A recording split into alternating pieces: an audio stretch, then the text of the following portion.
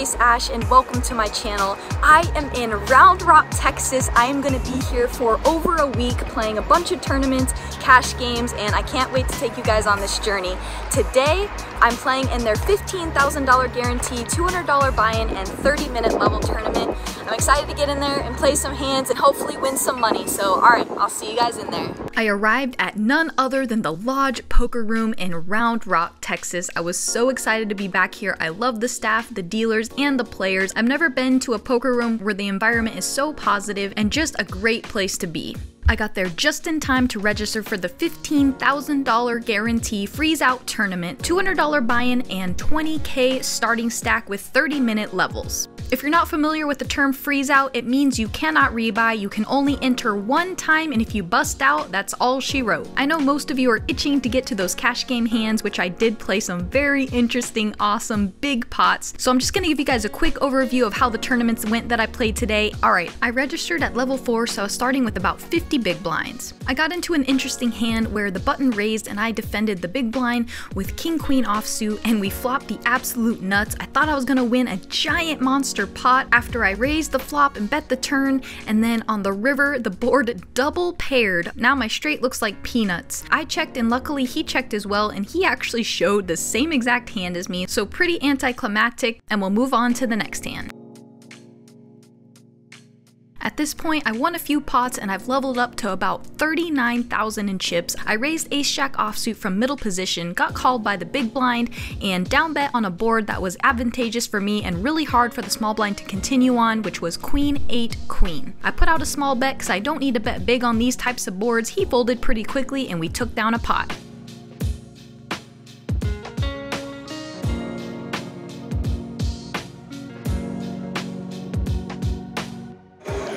Alright, I made it to second break, guys, and I'm sitting about 36,000 in chips. Blinds are going to be up to 600, 1,200 next hand, so played a few exciting pots, but just trying to stay even keel and weather the storms and hopefully continue to chip up. Alright, I'll hopefully see you guys at next break.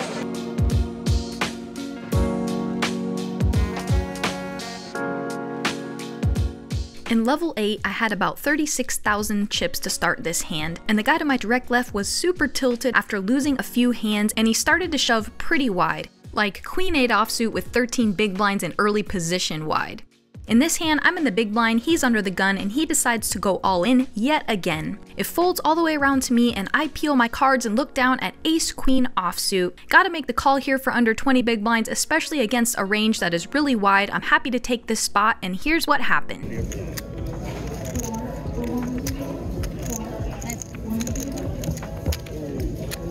Our opponent hits a flush with his 3 of clubs on the turn, but the river bails us out and we end up chopping the pot. So good news is we avoided losing some of our stack, but the bad news is we couldn't win a flip and weren't able to chip up, but at least we lived to see another day.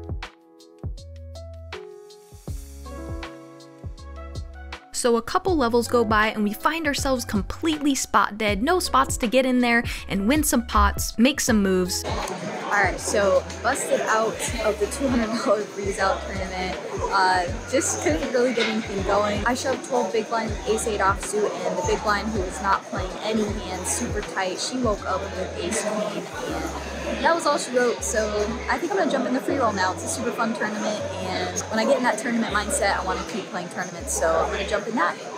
Alright, I just bought into the free roll tournament. I'm in for $110 and that got me 50,000 in chips. Last time we played it, we ICM chopped it, so let's do this. The free roll tournament had already started, so I jumped in that and I bought in for $105, which got me in total 50,000 in chips. I won't bore you guys with this story. There wasn't much to say. The gameplay's crazy. People get it all in a lot because there's lots of rebuys and add-ons, so people are not afraid to gamble. I sat there for a while trying to pick a good spot to get my money in. The blinds go up pretty fast, only 15-minute levels, so I found myself with 10 big blinds under the gun with king queen, and here's what happened. Folds around to a guy in late position who ends up going all in as well. He had ace queen, and I was drawing very, very thin, and unfortunately, I got knocked out.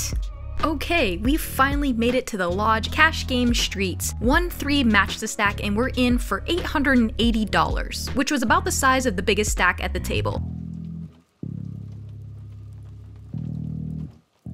Alright, we didn't have to wait very long before getting our very first playable hand. My good friend Aaron puts on the $10 straddle under the gun. Next to act folds, and then it's on me, and I look down at the beautiful Queen Jack of Spades. Because of the straddle, I don't want to raise too big here and inflate the pot any more than it already is, so I decide on a standard sizing of $30. It folds all the way around to the small blind, and he decides to put in the call, so we go heads up to a flop. The flop is 10-3 deuce with 2 spades. He checks it over to me, and in position, I am going to continue betting with my 2 overs and my flush draw. Out of position, we can consider checking, but in position, it's better to just bet when we have range advantage and position and a lot of equity on this board. I decide on a bit bigger of a sizing, and I put out a c-bet of $40. He doesn't think very long at all before deciding on the fold, and we take down our very first cash game pot here in Austin.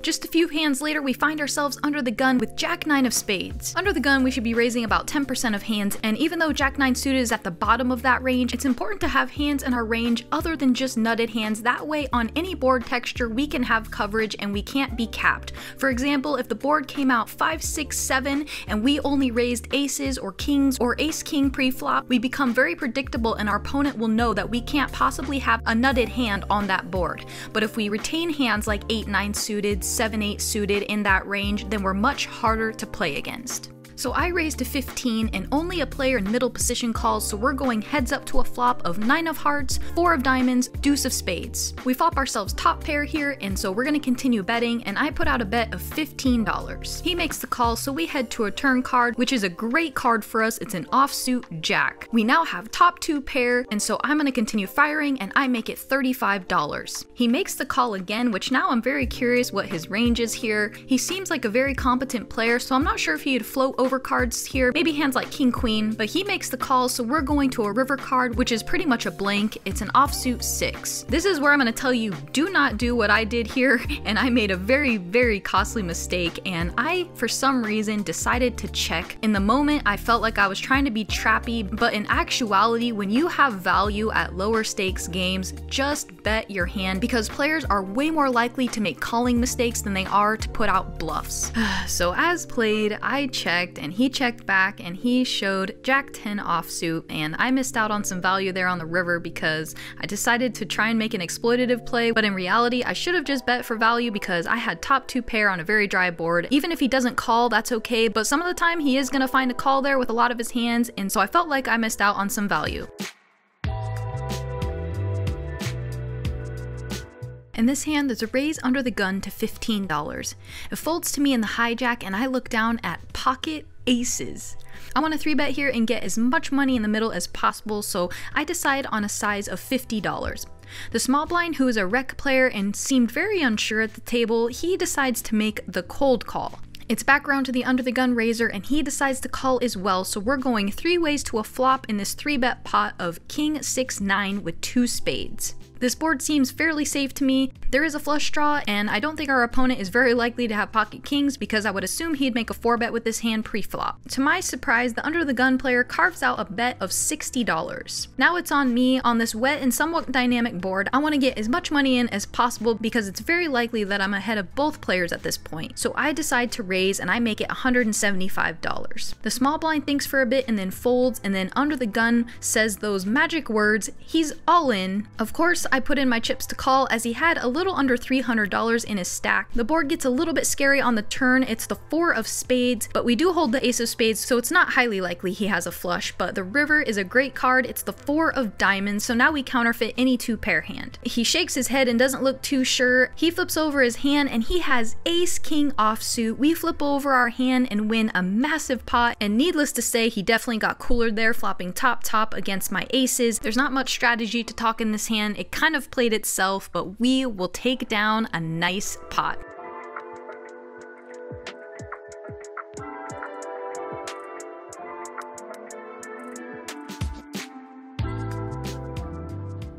I love Austin Poker. It's always so friendly and most of the time great vibes. And while I was sitting down playing, a vlog watcher came up to me. His name is Jimmy and he gifted me a really cool coin from his favorite casino. He brought me a limited edition $10 gaming token that's made out of silver from none other than the famous Golden Nugget. I think it's such a cool gift and thank you so much, Jimmy. I love it. In this hand, I get myself in a bit of a sticky situation.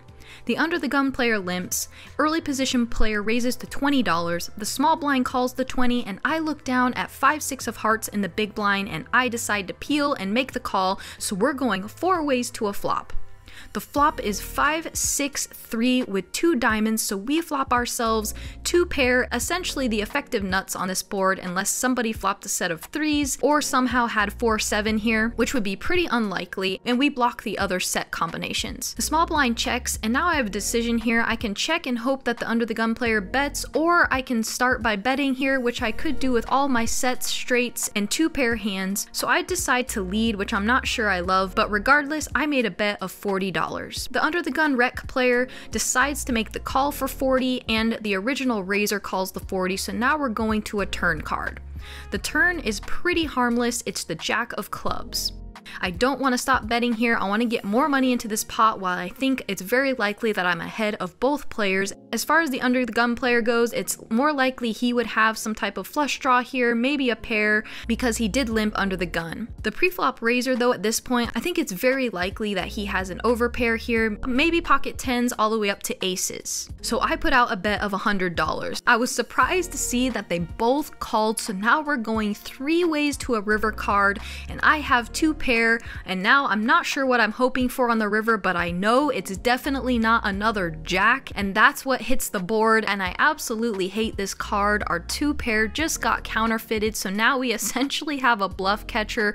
We're likely very, very behind what either player was calling with, and so I think I have no other option here but to check and essentially give up on the hand. With 2 players calling behind me, when I lead the flop and the turn, they have to know I have a strong hand leading into multiple players on both streets, and now I check just praying to get to showdown. The under the gun limper checks, and now it's back on the original pre-flop raiser. He doesn't think for a while before reaching for his green chips, and now I'm just hating life, and he puts out a bet of $300. I just don't feel like I can bluff catch here, especially because the under the gun player could decide to hero call with his hand, and the only bluffs I can think that my opponent could have here possibly would be like ace king of diamonds, but I would even expect that hand to raise me on the flop. It felt like the hands in his range that he would do this with is possibly pocket 10s, queens, or kings, something to that nature that he now thinks is good on this board. So I decide to let my hand go, and the under the gun player folds as well, and unfortunately we don't get to see what he had, but after seeing him play for a while after, I don't think he's the type to bluff, so I'm pretty confident I made a good fold on that hand. It really sucks to call the big blind with 5-6 of hearts, flop a monster, and then have to fold to a sick river card.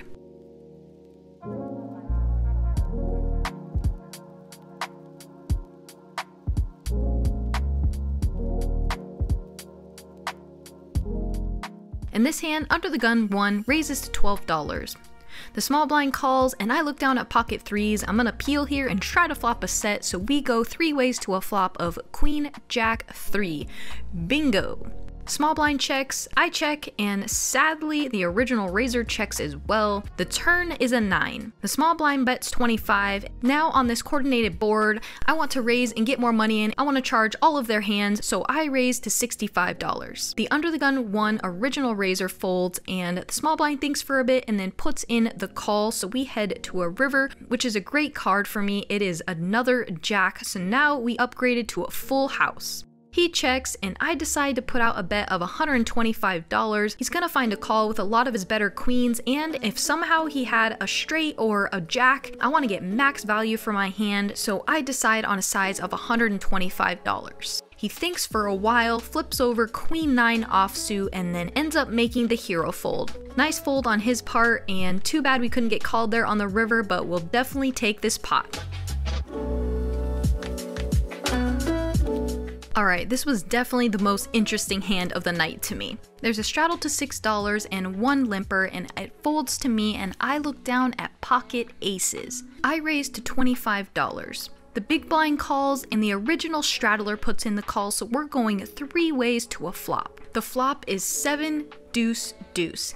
Seems like a very harmless board. We have range advantage, and there's not a lot of hands that my opponents can continue with if I bet too big here, so I want to choose a size that'll get called by worse. I decide on a bet size of $35. I only get one caller, so we head to the turn card, which is the beautiful, glorious ace. So now we have top full house, the effective nuts. The only thing we're losing to at this point is quad deuces. I don't want to bet too big here, especially if I continue barreling. He's gonna fold a lot of his hands at this point, so I want to bet a size that he'll still call with a lot of his hands, so I decide on a bet of $50. He makes the call, so we head to a river card, which is the Queen of Hearts. Now, like I said, I have the effective nuts on this board. I want to get as much value as I possibly can for my hand, and now I'm just hoping he has a deuce or somehow a worse full house than us, or maybe he'll find a hero call with some other hand, but I put out a bet of $200. He thinks and thinks and thinks for quite a while, and then, shockingly, I see him carve out a raise to almost about $600, and I'm dancing for joy inside, and then he pulls back the raise, grabs the 200 and chips, and tosses it in. He makes the call. I show him my top full house. He shows his buddy next to him his cards, shakes his head and said, "I knew she had aces. I just decided to call there," and he had pocket sevens. Obviously, I can't know that he has a super nutted hand. At least we re-sucked out on him when he flopped a full house against our aces, so I'm happy to take down the pot, but a little bummed he didn't find a raise there on the river, and we would have won a massive one. Either way, it's a great pot and one of the last hands we played for the night.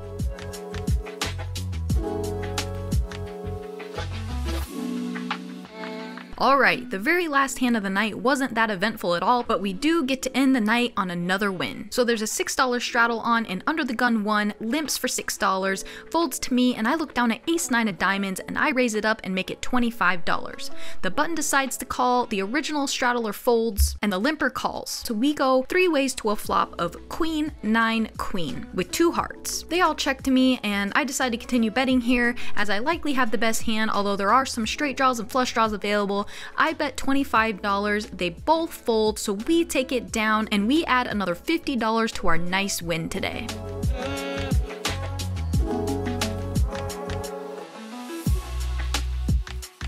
So we were in the game for $880 and we cashed out with $16.35 for a profit of $755, which is super awesome. So all in all, we're close to even on the trip, even after busting the 2 tournaments yesterday. And tomorrow we're gonna jump in the $600 buy-in, 500,000 guarantee monster stack event, several flights. We're gonna try and bag this one, fire a couple bullets if we have to, but hopefully tomorrow night we'll bag this thing. All right, time to get some vlog editing done, and I'll see you guys tomorrow. Well, that's gonna do it for my first vlog here in Austin, Texas. I really hope you guys enjoyed it. If you did, would you do me a huge favor and go all in and like, comment, and subscribe? It would mean the world to me. Remember, we're just getting started on this journey and it's only up from here. I'll see you guys next time.